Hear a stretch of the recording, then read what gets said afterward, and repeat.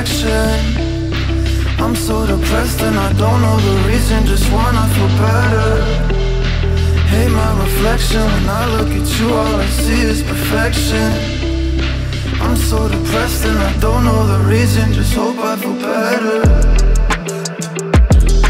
Don't know the reason, just hope I feel better. I just hope I feel better.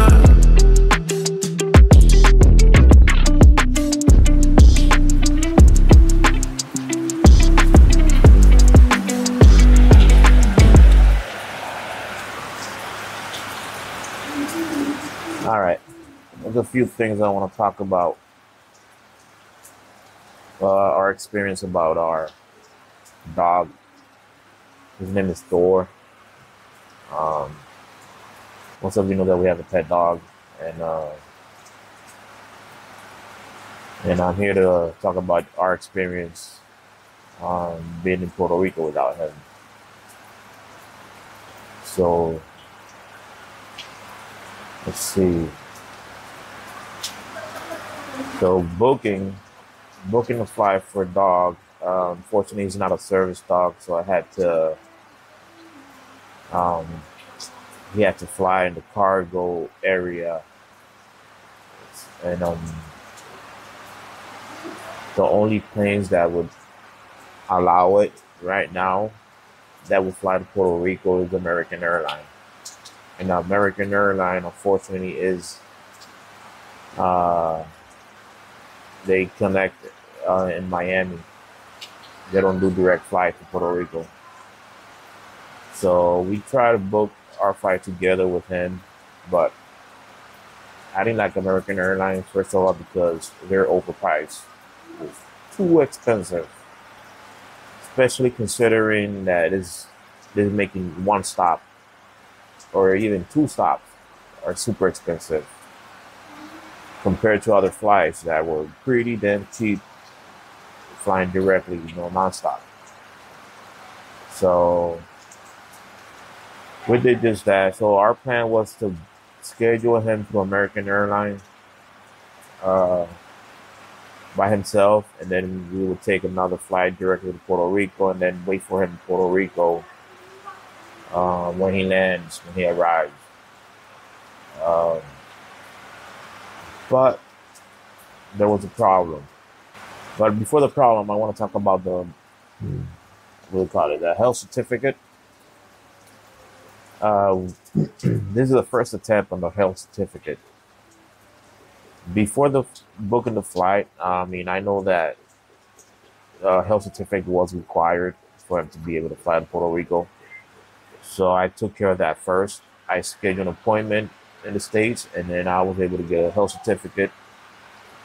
Everything went smooth. Health certificates aren't cheap, all right? But everything went smooth, and then I figured, all right, I got the health certificate. Now I got to book a flight. And in order for you to book a flight, once you get a health certificate, it has to be within 10 days. Since they gave you the health certificate, so you got 10-day period to book a flight. And so I'm like, all right, so I got 10 days, cool, no problem. I'm gonna book a flight. Hey, so once I tried booking a flight, first of all, there was a heat wave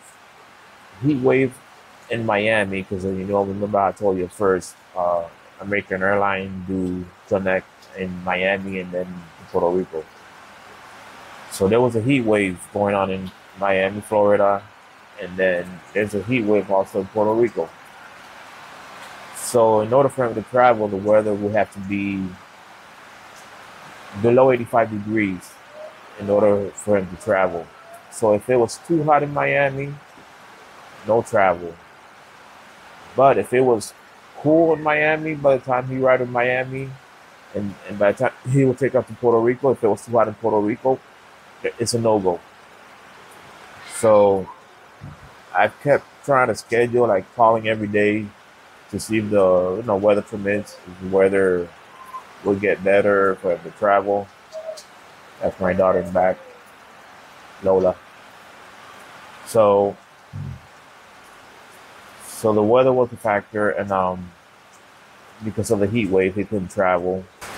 So we tried to book a flight over to Miami, to send him through Miami, but that was a no go. And then by this time, I had already sold the house, and I sold.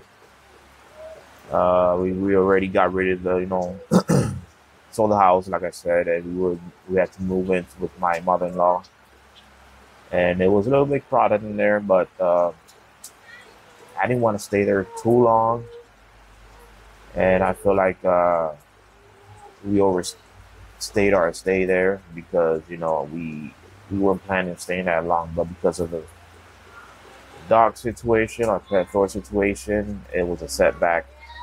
So I had to unfortunately leave him behind, and because I tried everything possible. I even tried to take a flight with him to Miami and send my family to Puerto Rico first on a different flight, and then I would fly him to Miami and stay in Miami with him. But then, even so, I said, wait a minute, if I'm in Miami and it's too hot in Puerto Rico, he won't be able to fly. And it was either that or they were booked. So I said, you know what, I can't stay in Miami that long for a few days to wait for the weather to, to get better weather in Puerto Rico, for the weather to cool down a bit. And so that was a no-go. So unfortunately, I had to leave him behind with, luckily, we left him behind with some family members. So he was, with relatives, so he was within the family. And, but we were heartbroken because we had to leave him behind, the kids. Oh my God. So it was a terrible, horrible experience for us because, he's like a child to us. We have just a puppy, and the kids, they love him to death. And so once we made it to Puerto Rico without Thor, we kept eventually started getting calls about Thor being stressed out, that he wasn't eating. He was howling every night, crying, and he would escape also. He's an escaped artist, so he would just run around and from street to street. So it wasn't fun for them. So he went from relatives to relatives. So this is the second home now, because he was too much to handle on the first one, and besides, they had a baby that he developed some allergic reaction to the dog also, so they had to get rid of him. So my brother ended up taking him in, and for a few days, and then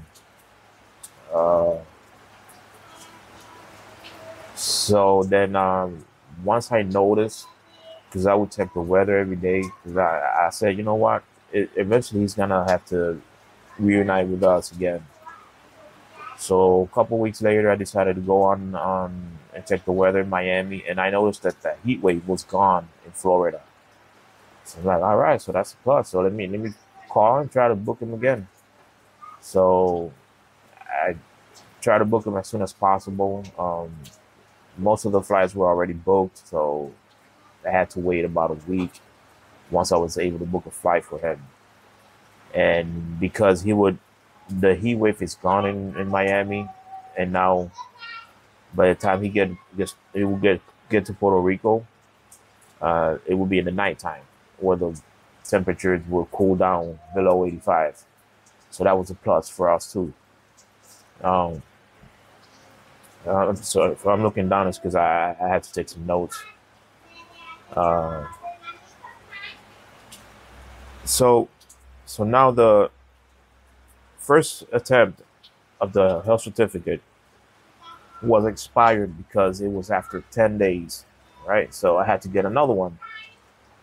So now I had booked the flight, right? So now we had just a few days, maybe like 2 or 3 days to find a veterinary clinic that would do a health certificate and that can take him in before the flight date. and we exhausted our times and calling and calling. We called a whole bunch of clinics, dozens, and then my brother also and my niece called a few and no luck. And then because it was either there were two booked, and the next book it would be like a couple weeks ahead. So a couple weeks into the flight day. So I'm like, you know what? I can't reschedule the flight. I can't cancel the flight. I need our Thor here. So the day before, because he's the day before, which is yesterday, in the morning, I was able to call a few places, more places uh, in the States, out of town, basically, because we already called the nearest towns. So I found this place where they say, hey, yeah, well, I mean, we got a spot available today at 2 o'clock. I'm like, do you want, they're like, you want to take that? I'm like, yeah. So I was happy because I was able to find a place that would take him in to do a health check yesterday, because today is the flight date for Thor. And let's see. So yeah, that's another chunk of money that's spent on the second health certificate. And so now today we were expecting Thor to come in today at night at 9 o'clock, and it's gonna be a surprise for the kids because we haven't told them. They don't know anything that he'll be here tonight. They're in school right now, except my daughter, but she doesn't know either. So yeah, it's gonna be a family reunion today, and I'm gonna surprise them. So we're gonna take the kids with us to the airport, and then we'll just tell them that we're probably they'll be there just to see the planes take off and land and blah blah. But yeah, so that's the big surprise that we have for them. So if you guys have any questions, something that some information that you need regarding our experience with our dog. By the way, he's a large dog. He's a Siberian Husky, and that's the reason why he had to fly in the cargo area versus the cabin, because he's oversized, and to be able to fly in the cabin, there's limited. It's like tiny dogs. So and and he's not a service dog, so only service dog would travel in the cabin. So, oh, one thing is that the crate. I want to talk about the crate also. The crate that I first got him was an extra large, which was a perfect fit for him.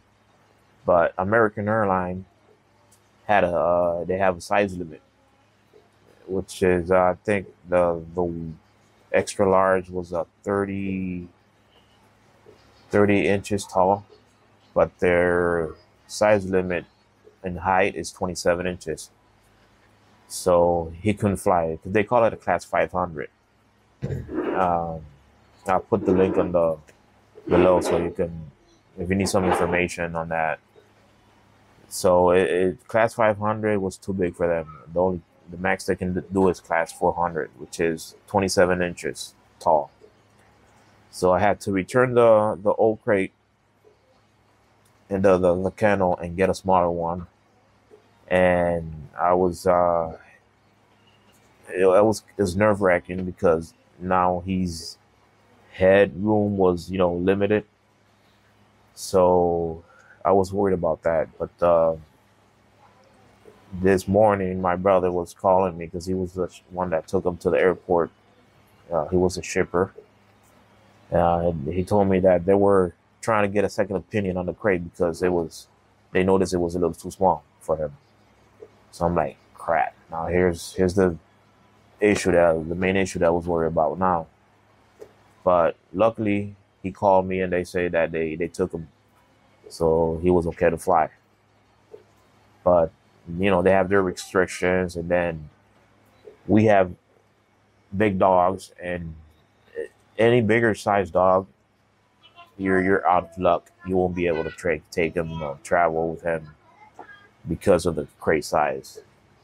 27-inch tall is the limit. So yeah, I thought you should know that. I got lucky with my dog.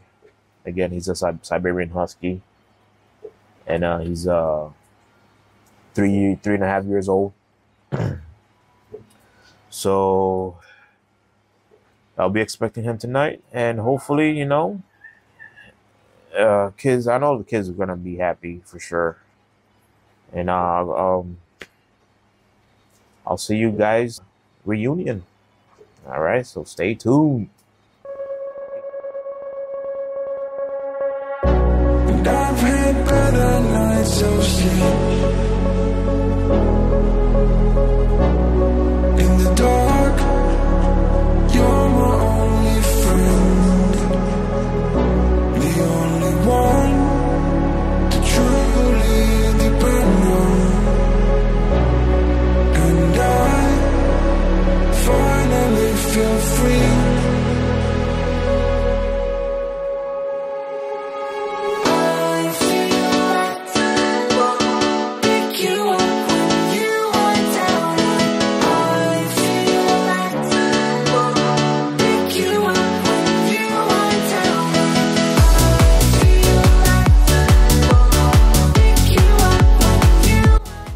Hey y'all, hey, I just want to give a special thank you to Amarilis and her husband Manuel for taking care of Thor while he was at your stay, at your care. Thank you for caring for him. And I also want to give a special shout out to Jose, my brother, his wife Alexandra, and Alexa, his daughter, my niece, my beautiful niece. I want to say thank you all for taking care of Thor, making sure he made it safe to Puerto Rico, and we are very grateful. And again, thank you so much.